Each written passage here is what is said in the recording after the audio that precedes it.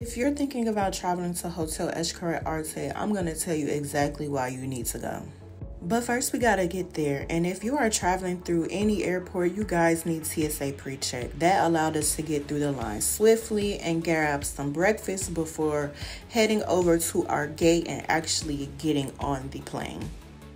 So we flew through O'Hare to Baltimore first. That was our first stop, and I was really excited about that plane because it was super spacious and it allowed me and my mom to kind of sit wherever.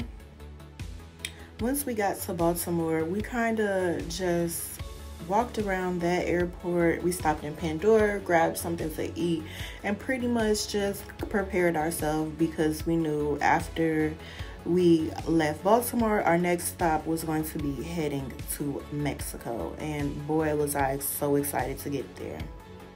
Once we got into Mexico, we did have to go through customs and grab our bags, which was a little tedious of a process, but it didn't matter to me because I was in Mexico and I knew it was time to turn up.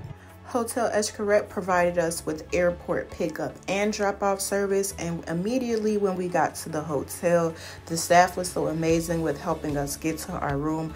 So if you guys want to see some more, keep watching.